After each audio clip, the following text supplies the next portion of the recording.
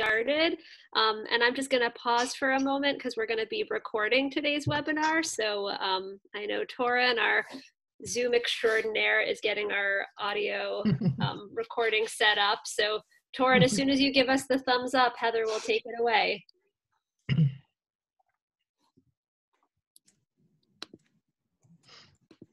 Oh. Hi, everyone. We're so glad that you're able to join us today. And we hope that you're all staying safe and healthy and definitely sane during these times. I'm sure everyone's coming up with creative ways to keep themselves and their family members occupied. So I'm Heather Burns, and Alyssa kindly invited me to kick things off today by providing a minute or so of some framing, and then I'll sort of hand it off to our amazing lineup of panelists. So like I said, I'm Heather Burns. I'm founder and CEO of the Connecticut Sustainable Business Council, and for those of us who are not familiar, we are a nonprofit organization that represents a growing community of purpose-driven.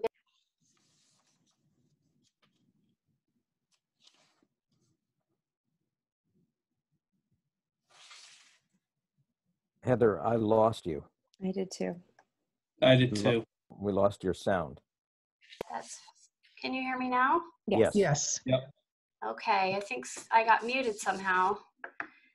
Well, where should I pick up? You were talking about the growing business community. Yeah. Thank you. Yeah, so we're a growing community of purpose-driven business leaders in Connecticut who are using the power of business to meet the challenges of a changing climate and building a sustainable and equitable economy in the state. Procurement has been at the core of our activities and what we do because, you know, as you are most likely aware, how money flows through the system and through the economy has a direct impact on our planet and people.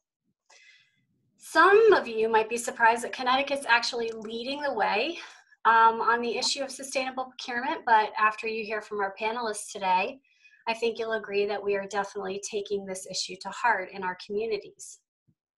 So we thought it was important today to provide you all with a range of perspectives and people involved in sustainable procurement.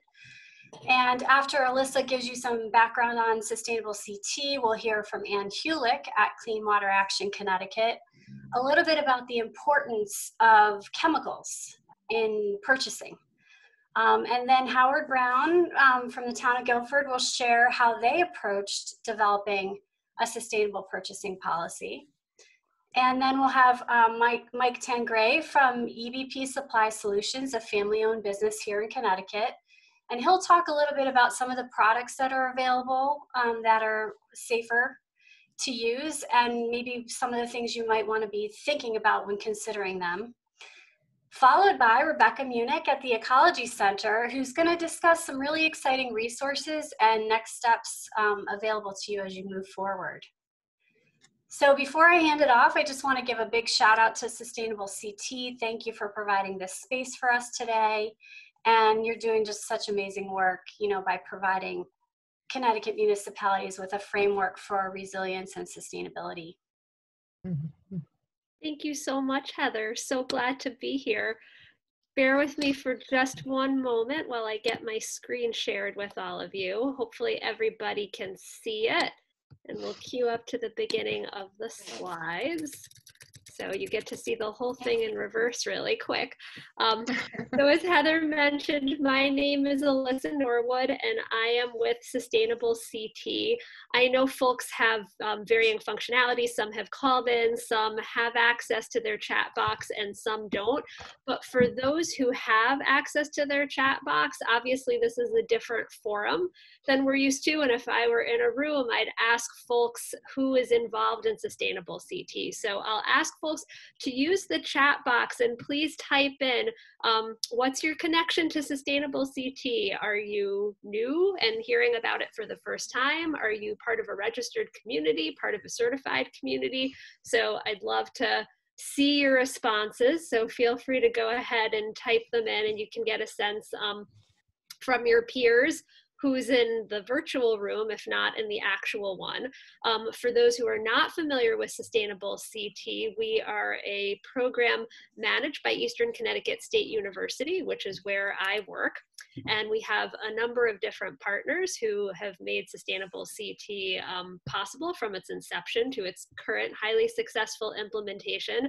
So our three founding funders are the Smart Seed Fund, the Common Sense Fund, and the Emily Hall Tremaine Foundation. And we have a growing number of funders who have joined them and are grateful to all of them for their commitment.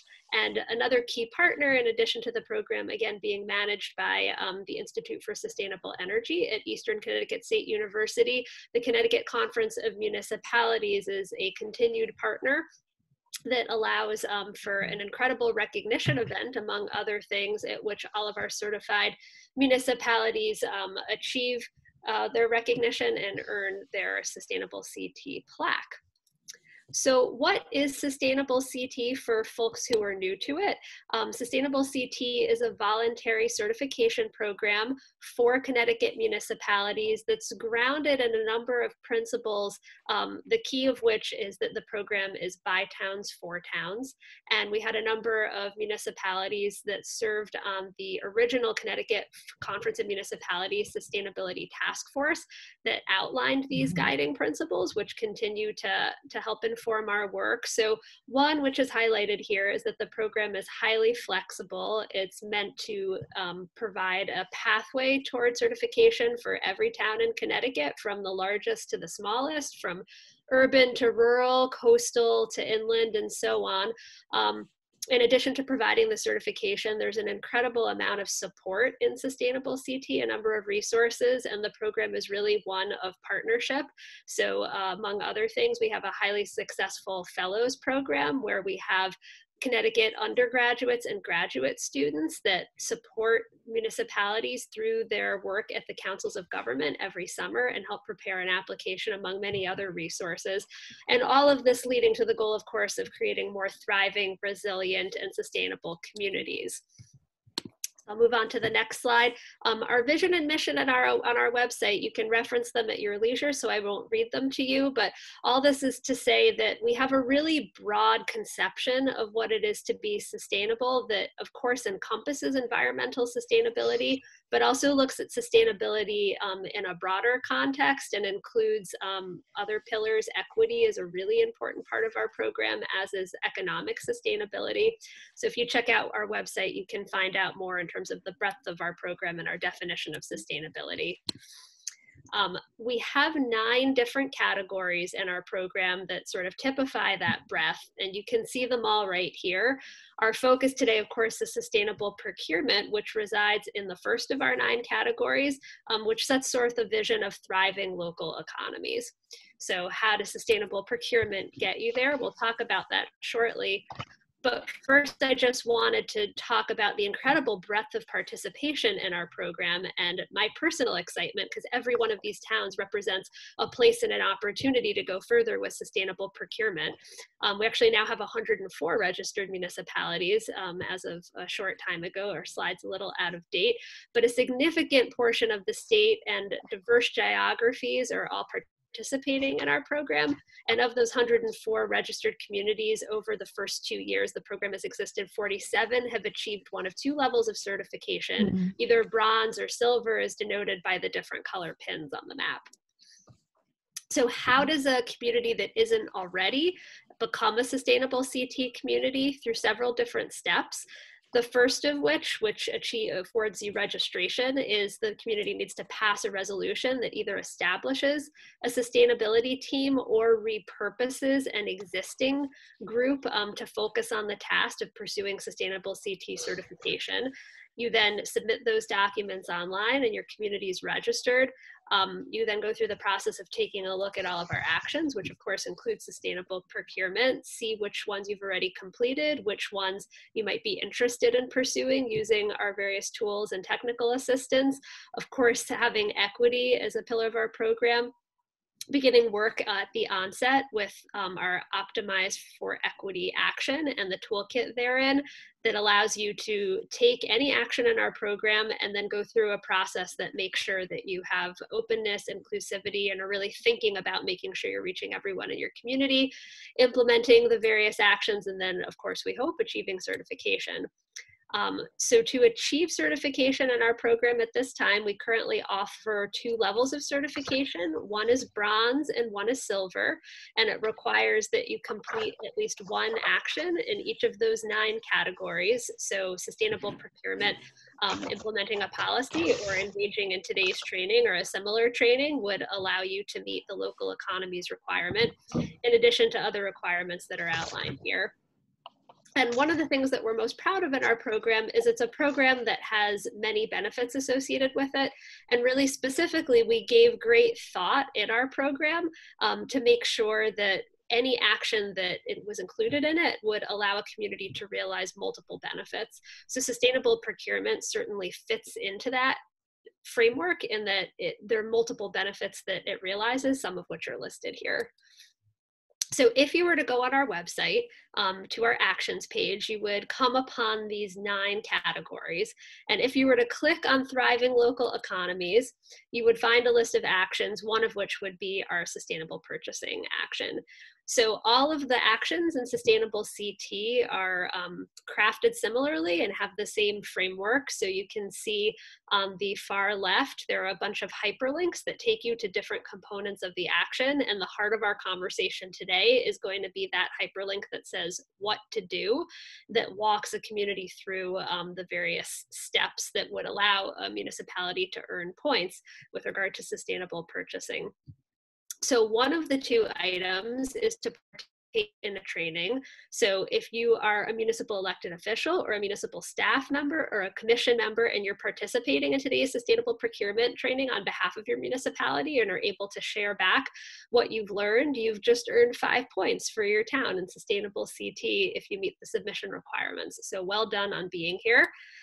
And then, of course, why learn about sustainable procurement? Well, the hope and the goal is that ultimately, as a community, you'll adopt a sustainable purchasing policy, and you'll hear more about that from some of our other panelists shortly. We're really pleased and proud at the number of municipalities that are beginning to look more deeply at sustainable purchasing. There are a number of different topics in sustainable purchasing policies that we encourage you to address, and those are outlined more clearly in the action.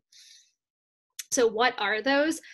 There are different social impact areas as well as environmental impact areas, and keeping true to the notion of flexibility in our program, we ask that you select from this list the social impact areas and environmental impact areas that are most resonant for your community. Obviously, in this instance, more is probably better, but starting somewhere is also really important.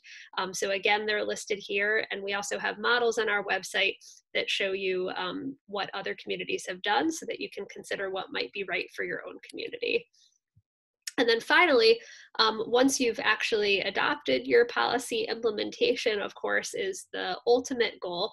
So for any community that has a sustainable purchasing policy in place, there are points available if you're able to provide an estimate of what percentage of your municipal budget actually was used to purchase sustainable goods and services, with some conversation about that.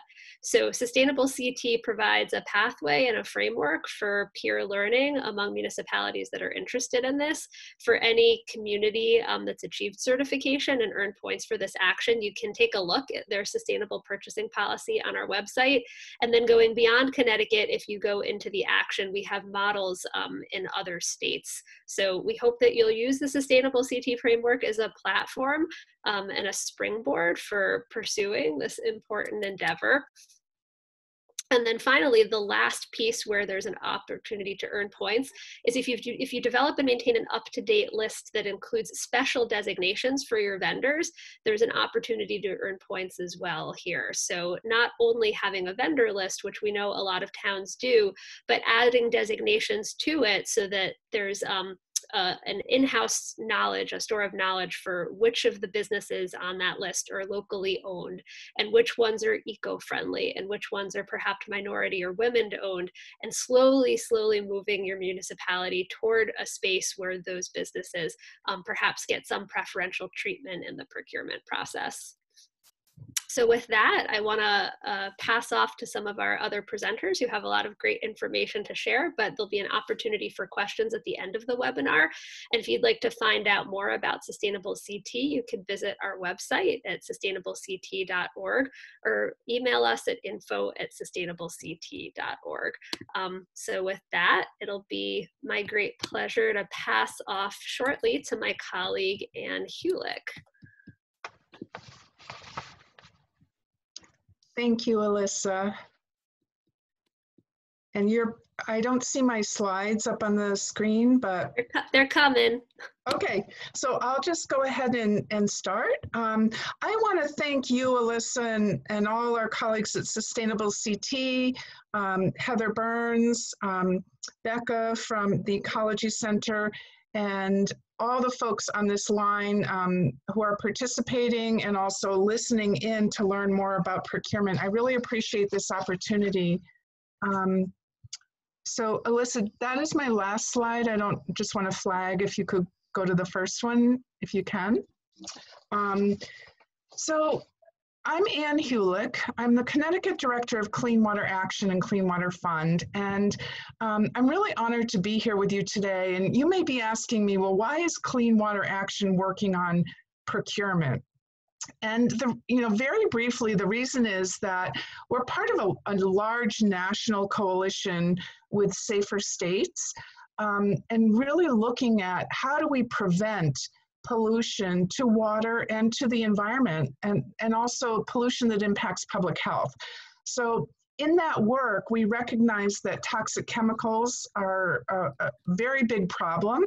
And we learned about the value of procurement policies in terms of really making workplaces and businesses more sustainable and protecting not only employee health, but public health, and reducing pollution to our environment. So I want to give you a very high level, fast overview of best practices in sustainable procurement and not forgetting chemicals. So next slide, please. So it's really important to include chemicals in sustainable procurement policies. And this is not something that has traditionally been done, but it's really, really important. And you as procurement and town officials can have a huge impact. So it's a tough area for procurement officials and for all of us, frankly, because unless you have a PhD in chemistry, it's really hard to know all of the chemicals and the classes and the names and what they cause. And there is no way to keep up with that. So my goal here today is to give you a very quick, high-level overview of how we can make it easy for towns to, in Connecticut and beyond, to really continue their leadership in including chemicals in sustainable purchasing policies. So the two reasons are that chemicals in, just go back one second. Yep, thank you. The two reasons are the health impacts. So we now know through many years of research that the chemicals in products that we use every day that are in our workplaces are very strongly linked to public health concerns, namely respiratory problems. They disrupt our hormones. Many are linked to cancers. Many are neurotoxic. So the chemicals in our products that we're purchasing can be harmful to human health and harmful to the employees that are working in your towns. There's also a huge environmental impact. So at the end of life, these products, whether it's office furniture or flooring products, they get discarded and they get incinerated or put into a landfill, and those chemicals get into our soil and our environment or in our air emissions, impacting our water quality. So it's a very huge issue, and you as procurement officials can make a huge difference. So next slide. Thank you. So thanks to my colleagues at the Center for Environmental Health and the Ecology Center and SAFER, we're trying to really focus on the 5 classes of chemicals that make it easier for procurement officials to focus in on as they're thinking about procurement policies. And you'll see these 5 here, and I'm going to go through them each very rapidly and talk a little bit about why these 5 are the most important. Next slide. So the first is flame retardants, and you may think that flame retardants sound like a good idea, but they are actually very toxic chemicals that do not effectively retard flames. We know now that they're linked to many cancers, reproductive disorders. They're found in furniture and textiles. And the good thing is that in California, many years ago in 2013, they adopted a new standard for furniture, a technical bulletin 117-2013, that has a label requirement on all furniture made and sold in California, that you'll see this label on the right-hand side. And what we're looking to do is purchase all office furniture or any textiles without flame retardants because, again, they're not effective and they're highly toxic. So you'll see this label on some of the products distributed in California, which has become kind of a de facto standard. So companies actually have to make a check mark in that label if they've added the flame retardants or not. And what makes it easy for you as purchasing professionals and town officials is to just make sure that you're requesting furniture that is compliant with this standard without chemical flame retardants. So next slide. So the next category is antimicrobials, also often referred to as antibacterials. And these are soaps, cleansing wipes, all of those kinds of things that contain chemicals that are resistant to infections. And the reason this is a concern is that, one, they're being extremely overused. They're used in so many products, and it's actually contributed to bacterial resistant infections. So unless you really need antibacterial products, if you're a hospital or a clinic, really soap and water is the best. And the fact that the chemicals in these products get into our environment, again, leads to many additional health and environmental problems. So to the extent that you can, we don't want to just automatically be purchasing antimicrobial or antibacterial products. Next slide. So the next class of chemicals is per and polyfluoroalkyl substances, or PFAS. And I'm sure many of you have heard about PFAS chemicals. They're a class of over 5,000 different chemical variations linked to kidney and testicular cancers, liver disease, reproductive disorders. You can see the list here on the slide. They're found in a variety of items, but most important for procurement professionals, I think, are food packaging and food serviceware, textiles, so you'll see the stain-resistant carpeting, firefighting foam.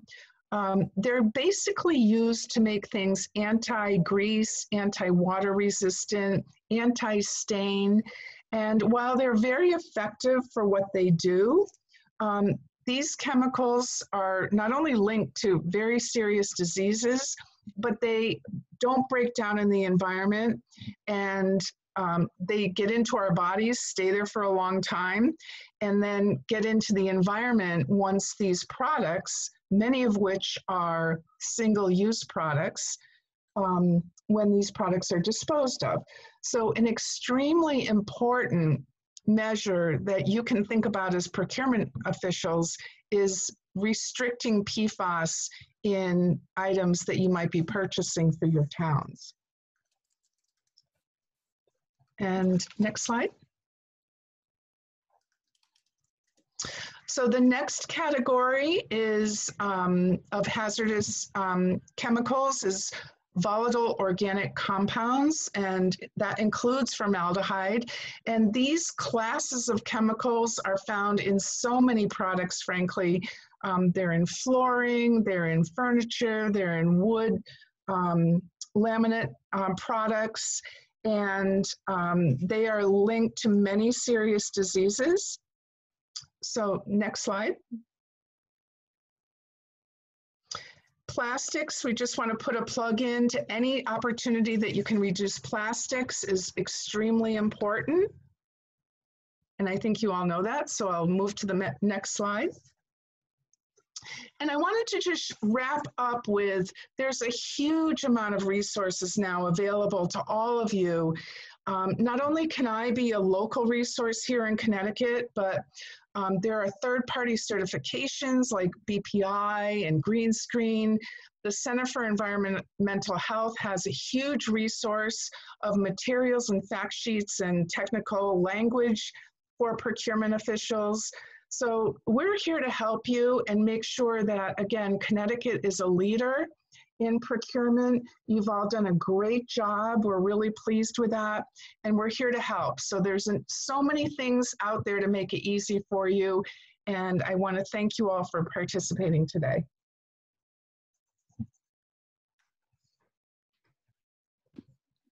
Great, Anne. Thank you so much. I'm now going to turn things over to Howard. So Howard, take it away. Okay, so I don't actually have any slides that I thought were the best way to share with you. I just want to share some experience that might be helpful and a plead for some assistance. But I want to start by saying, Anne, that was really fantastic. And I know that Terry Kane, who's the chair of our Sustainable Guilford Task Force, is on the line, and I'm sure that she was thinking the same thing I was, which is how do we get that information to not just our purchasing agent, but to all the town departments and actually to the citizens of Guilford, because it's really, really important. So we'll be in contact with you, Anne. I just want to start by saying that I think the reason Heather invited me to do this is because I'm the chair of the purchasing committee or procurement committee of the Guilford Sustainable Task Force, and we have a small group of 7 people who are just extraordinary individuals with backgrounds in a number of related activities, and who are just unbelievably energetic and relentless in their efforts to make things happen. And the task force is committed not only to changing the way that in terms of purchasing, not only to change the way that the town buys materials, but we also really want to share with businesses, to learn from local businesses, but also to share what we know with those businesses, and we've reached out and started doing that. Now, in a little, I want to be contrite here for a minute. So, in a way, it's ironic that we in Guilford have gotten a lot of attention for our purchasing work, because we really, it depends on how you look at it. We haven't done that much. But we have learned a lot. And so I want to share exactly how it happened that we got to the point that we are. And the first thing is that we have a very supportive town administration that is committed to the environment, that really cares. And when the task force, the administration, the first selectman, Matt Hoey, appointed this task force and said, I really want you to do something. I want to know what we should be doing, and I want to implement it. And He got the task force approved and unanimously bipartisan basis from the Board of Selectmen, and we began our work. The first year that we spent was mostly working for the Sustainable CT certification. And we worked very hard for it, but there's some things that are unique and interesting and that might be helpful to share. So one of them is, of course, it depends on the administration. Different towns have different situations and different times, and we know what that's like. It wasn't long ago that that if you had a good idea in town, you had to fight for a year to even get the attention of people to do it. And now that's changed radically. But there's some things that are about Guilford that make our task force activities work. And it's more than just the town itself. The town has a history of the town government working with nonprofits and a variety of community organizations and relying on them and providing support in a variety of ways so that the town supports activities and helps, but often is not actually doing them. So in the case of this, we have a procurement officer, whom I'll talk in a second, who did participate actively in doing this in our procurement policy. But it started with the task force. We decided that procurement was one of the areas that we were to focus on after we got our silver certification. And the first thing that happened was we decided to start educating and working with the heads of the town. So we asked if he changed that, and he said, "It's perfect. Love it. You'll have a meeting for yourselves." And so we had that meeting, and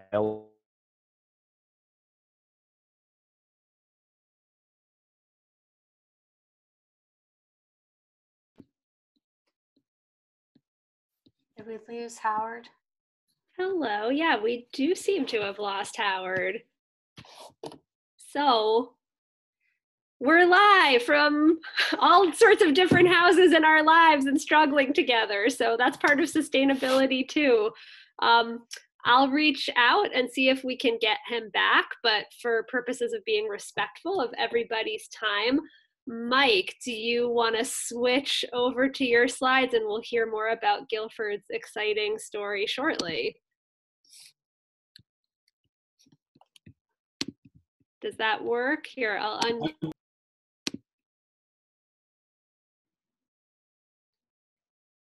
Here, Mike, I think. Yep, I'm ready. Okay. I'm ready. All right, I think I accidentally muted you. Let me pull up your slides and then we'll go off and on our way.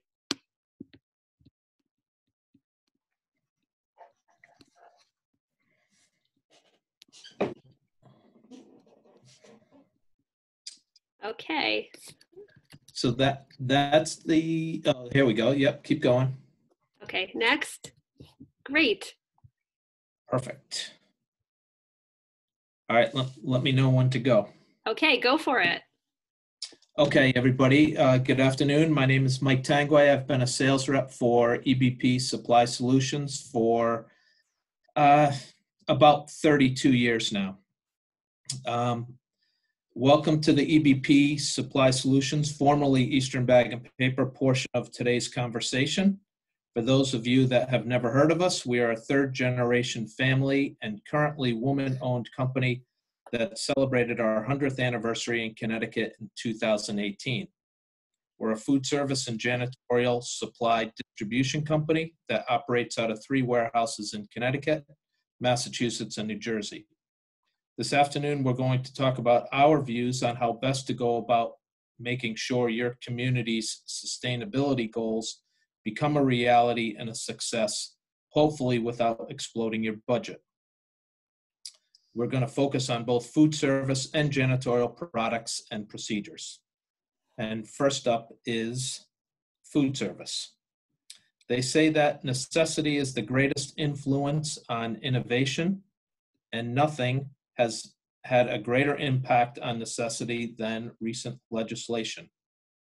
From specific municipalities to statewide bans, the green movement seems to have taken hold and real change is happening all over the country.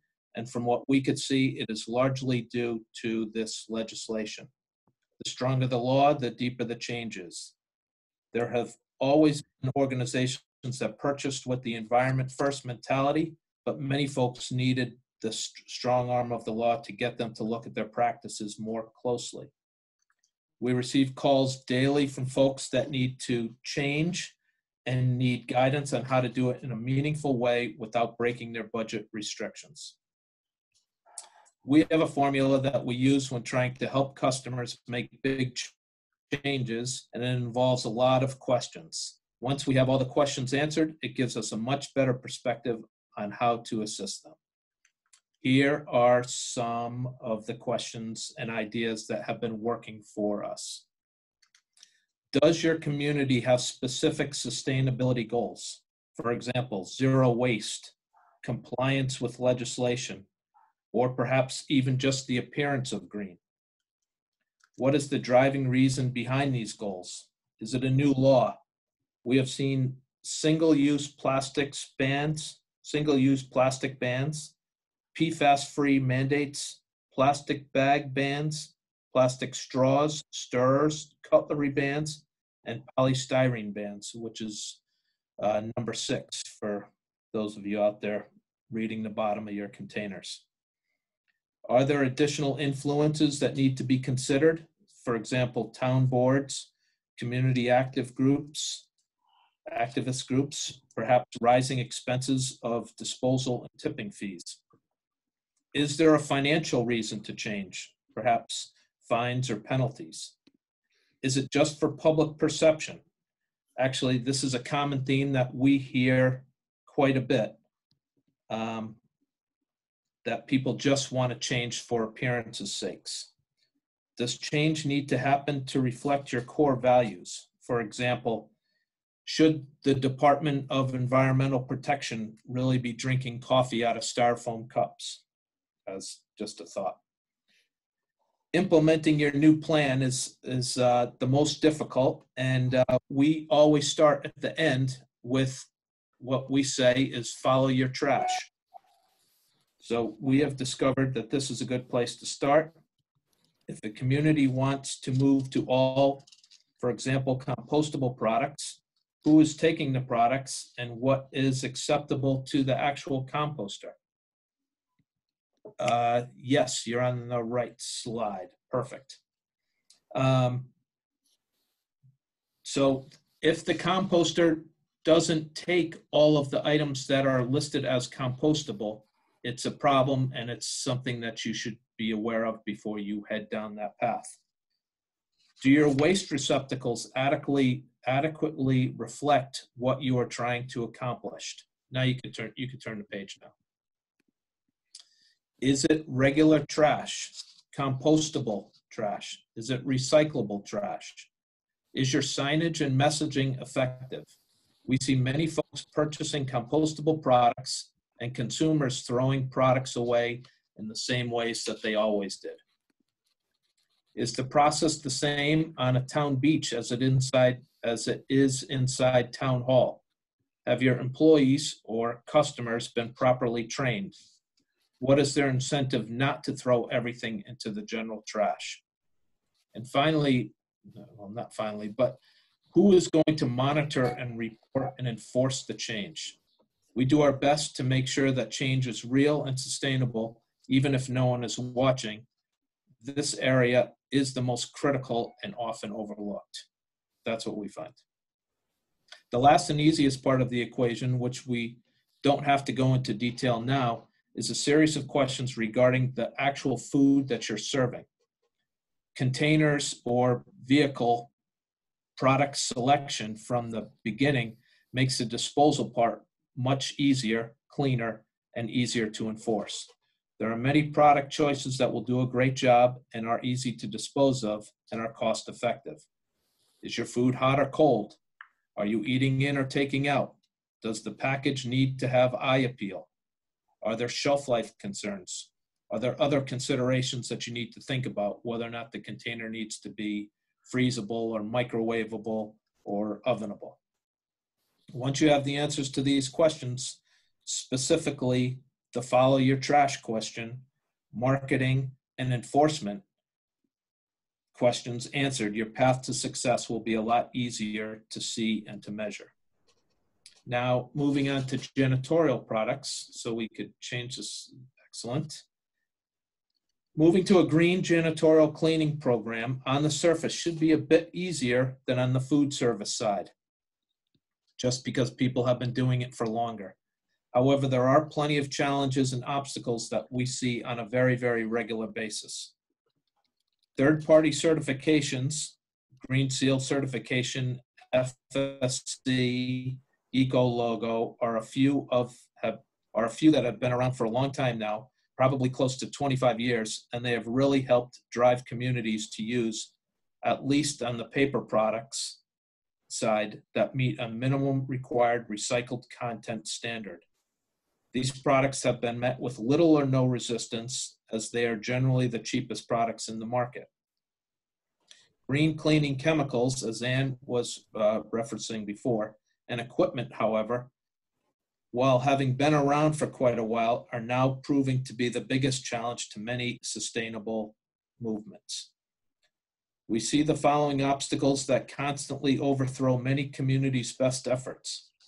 Perception that green chemicals don't perform as well and are harder to work with to get desired results. We call this the old school mentality. Labor-saving equipment is perceived to be a threat against jobs. A robotic floor scrubbing machine that can clean a hallway without supervision, do a consistent job, never take a break, and rarely calls out sick is viewed as a replacement to workers. An auto scrubber that can remove old floor finish or floor wax with just water can eliminate a job that used to require a team of custodians an entire summer to do. This is just another fear of being replaced. Labor-saving equipment can be expensive and require dedicated folks to be trained on the use and maintenance of that equipment. Broken equipment and sort of the equipment graveyards, and then reverting back to old ways is a common occurrence. Number three. Mike, this is great. We're gonna wrap up this section in another 2 minutes. Does that work for you? Yeah, perfect. Yep. Okay. All right. Thank you. Yep. Strategies that we have found to be effective in combating the obstacles we just outlined, including the following: having custodians or facility folks involved in the decision process, effective training programs that includes continuous learning opportunities, reevaluation of duties and schedules. We see that when folks are given an opportunity to reinvent themselves with new responsibilities, they tend not to dwell on the fear of new ideas. Purchasing equipment that is simple to use and has limited required maintenance. Establishing a preventive maintenance program for all equipment and the training of specific personnel to become experts for that piece of equipment. So in summary, everything just said, of course, during a pandemic is put on hold. We have seen the temporary reversal of the plastic bag ban and the redeployment of many custodial teams to focus just on cleaning and disinfecting.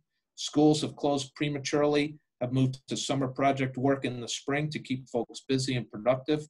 Equipment that does these jobs faster and easier are long on the back order list. It's going to take everything we have to get these folks back on the sustainability bandwagon once COVID-19 is behind us. We've come too far to go back to the old earth-destructing ways. Thank you very much. That's it.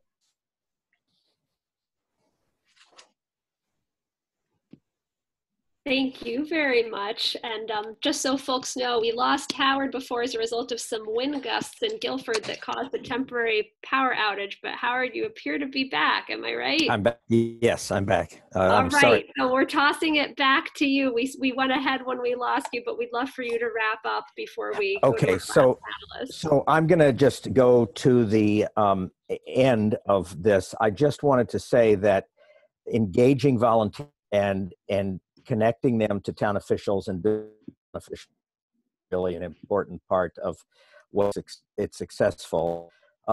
And knowing one of the things that we communicated department head, this is not a controversial issue anymore, was being able to talk about the commitment and the amount of money that companies have been spending on dealing with making their supply chains safer and more environmentally benign. So the task force had once we decided to have a purchasing initiative, the first selectman agreed, got it. We drafted a policy, did some research on towns, cities all over the United States that have great policies. The town, who's also the procurement officer, put her 2 cents in, used to somebody the Glastonbury policy, which was the first one, I think, in Connecticut. And the board of again approved that unanimously. And then we began meeting with department heads and working with them. Our goal is not only to change the way the town buys, but to affect the businesses in the community, use it to help businesses in the community, and also to teach people about how they can use these kinds of products in their homes. So the most important thing I just want to conclude with is the things that we see as challenges and that we can work together for. One is, we know we don't have the metrics and the science to make some kinds of judgments that are necessary for this. For example, how do you make a decision on a product that uses a huge amount more material and water and fossil fuel inputs to make? This is one may be much more efficient, but can some toxic substances. These are, kinds of subjective decisions that we were asked about by department heads, and of course we don't have answers. We don't have the resources to do this ourselves, so we need to work with others. We're reaching out to the South Central Regional Council of Governments. Guilford buys a material, the CROG, the Capital Council, and through the state, and we need to really work together. Sustainable Connecticut, maybe ECM, to work with the state and try and influence the state, because there's much what is bought that we don't have. The town is used to buying through, and it's going to be hard to change policies in that regard. We need to be able to start building, I think, collectively, a database and a platform for sharing information about what works and what doesn't work, about decision-making criteria that can evolve. And we were hoping that maybe Sustainable CT or another organization like ANS or Mike's or STEM might be able to lend some assistance with that. And we know that we need to analyze the priorities, and this is very difficult because, Anne pointed out that we need to understand what our town buys and what are the most dangerous things to set priorities. And that's an extremely difficult thing to do in Guilford, and I suspect in other towns, because the purchasing software works by vendor and not by the kinds of products that are bought. So we are going to have to build some kind of a temporary spreadsheet front end for the purchasing process to be able to do the analysis that we need to do. And it's possible, if some other town has such a sort of API that could plug into the front of a town software, that would be really, really helpful. Howard, thank you so much, and also for your tenacity and persistence, I'm sorry about it. For sharing and coming back. I'm now going to pass things off to Rebecca. Rebecca, feel free to introduce yourself while I get your screen share set up. So my name is Becca Meuninck, and I'm the Deputy Director of the Ecology Center, and we are an environmental health organization that works at the local level here in Michigan. I'm based in Michigan, in Ann Arbor, and we also have a Detroit office at the state level and really at the national level. So I've been communicating with Anne for many years. You can advance to the next slide. Through the organization, the coalition she mentioned, Safer States, which really works toward making sure that state and local governments have the tools that they need to past policies, be they local procurement policies or state level bans on toxic chemicals in the environment. So right here, what I want to focus on is you've heard incredible information from folks, and I'm going to go really fast so we have time for questions on what's worked and what resources are out there for procurement. And what we heard from folks that we've worked with here in Michigan and in other places is that people need to have a bit of a roadmap. You're all starting in different places. And so what we wanted to do, next slide, and I'll chat out that link to the roadmap, is provide you with a 4-step way of actually thinking about how do you start a procurement policy. And so I'm going to go through each of these steps. This is available and it's an iterative process. We're always adding to it in terms of thinking about developing an EPP. What do you need to know even before you get to developing one? How do you implement one? What resources have come out of other cities and other states and other places that you can use as a cheat sheet, if you will? There's no sense in reinventing the wheel. I think we just heard that from Howard. You know, what can we share amongst other cities? And then what do you need in terms of goal setting and measuring impact and training? Next slide. So the first step, this is a screenshot from our toolkit. It's all online. And each of these things go through the different aspects that we have for each step. So if you are brand new, if this is your first webinar, this is where you should start, just to learn a little bit about procurement. So you can see the audience there. So maybe you're on the city's sustainability side of things, but you haven't really worked on procurement at all. If you're a procurement professional, you may not need these things, and that's okay. So you can see on the side of, on the right side of the screen, you'll see the resources available. So you can learn a little bit more about cooperative purchasing organizations, all the way to third-party certifications and other critical tools that you'd want to get into learning a little bit about and watching webinars and things like that. And we've curated many of these materials for you, the ones that we at Ecology Center and Safer States have found to be the most helpful. Next slide, please. So after you've built your foundation, you actually have to do the hard work of creating an environmentally preferable purchasing policy. And what we wanted to do for you here is really give you some model policies that you can pull really great language from, either at the local level or at the state level. And we tried to have, at the local level for municipalities, we tried to have smaller cities and big cities involved in our model policies. So, because there isn't a one size fits all, as all of you know, for this. So we wanted to provide those model policies for you, model toolkits and ways to put together a policy, and then some key webinars that we've curated on developing your policy. We also now have, that'll be going up soon, some model resolution that you can put through your environmental commission or your city council to actually empower staff to create a new environmentally preferable purchasing policy. So that'll be going up soon. Next slide. So after you've created an EPP, that's really the easy part. The hardest part, as you heard from Howard, is really implementing it. What do you do? So what we wanted to do is provide some guides and some specifications and some language of best practices and policies from other places in certain types of categories of products that you might often purchase in a city or in a state. And again, we're working with states and cities, so we were trying to hold both here. So you can see there's some examples of the product categories that we have here.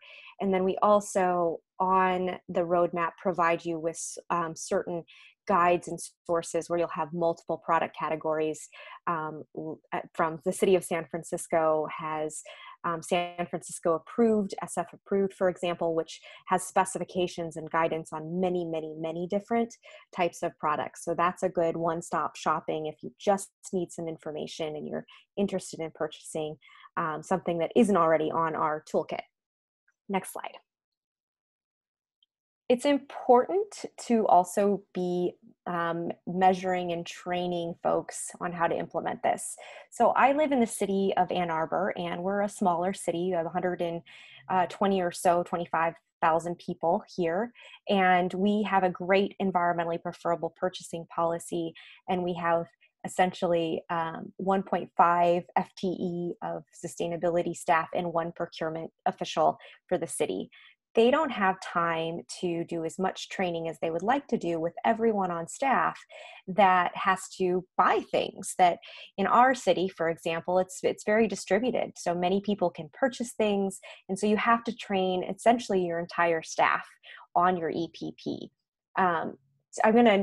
To that, we are currently developing an online training module that we hope to roll out in the summer to, with those smaller cities in mind, where you can actually learn about these things. And with some generic model procurement policies, you could log on to this training, learn about what is in an EPP and how you, as an office manager, as an environmental services person, whoever it is that you can imagine in your city, could actually learn about an EPP and what they have to do or change in their own purchasing to comply with a new EPP.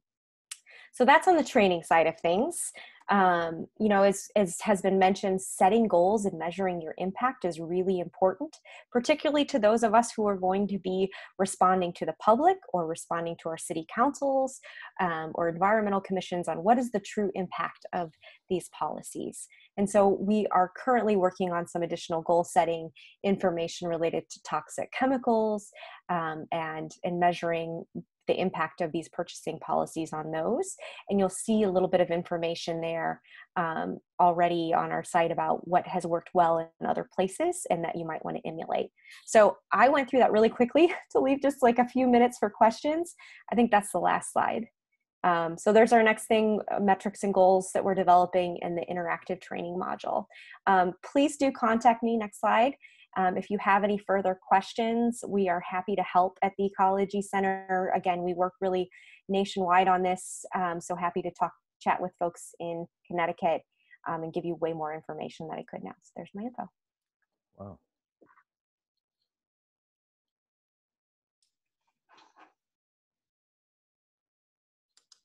And let me chat out that link so folks have it. Great. Well, thank you so much, Becca. So we have the link there. And then at this point, Heather, if you're there, I'm going to turn it back to you. Wonderful. Thank you. I just wanted to say thank you to everyone. And I also wanted to invite everyone on this webinar to something special that we're planning to celebrate and honor the 50th anniversary of Earth Day. So I know things are really crazy out there right now, but we still think it's important to honor that as a day, to rally around. And so we are